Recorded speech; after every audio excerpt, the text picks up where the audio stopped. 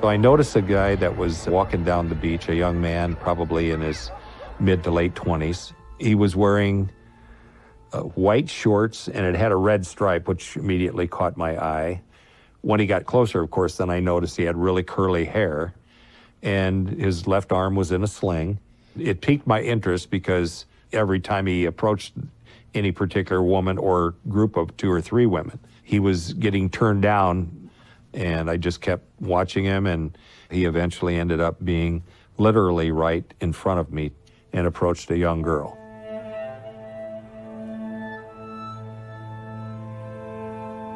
She was a young, attractive, blonde girl, and he asked her words to the effect, I need some help.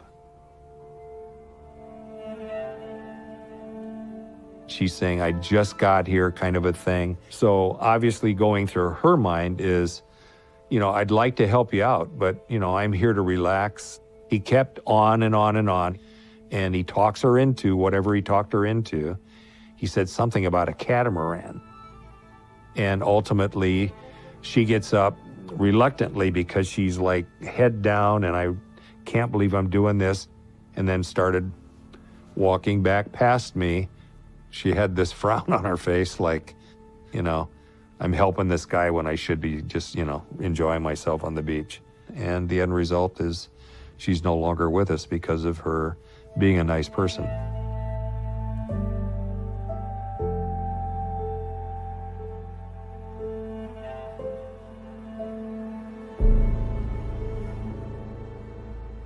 Later on that day, Denise Naslin, she had just gone to the bathroom, and she had her boyfriend there along with other people.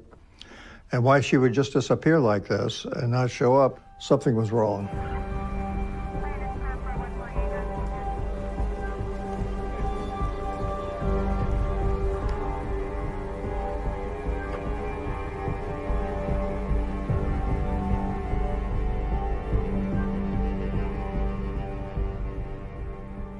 I was in the shower when he called me. It was the weekend after we'd gone rafting.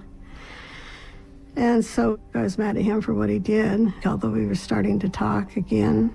And he was all chipper sounding. He said, you want to go eat something? And I said, okay. I thought it was kind of odd because we still weren't getting along really well. He came right over, and I got dressed, and we went to this bowling alley and ate hamburgers. That's when I noticed that his eyes were really close together. His eyes the weekend before had been really weird, and then they were really weird again. And of course, I didn't think anything of it. Then he wanted to go home and sleep because he was feeling sick. And in hindsight, I always thought that was really odd.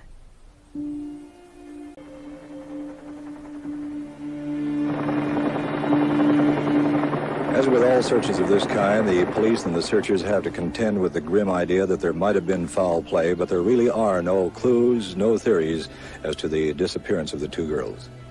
We recognize the tremendous job that all of the police officials have been doing in this area, the search and rescue units. Everyone has just been tremendous. But if the addition of individuals and private groups, the information that they might be able to get that would be helpful, can help with the return of our daughter, we would do anything to facilitate that. She's a beautiful, wonderful girl.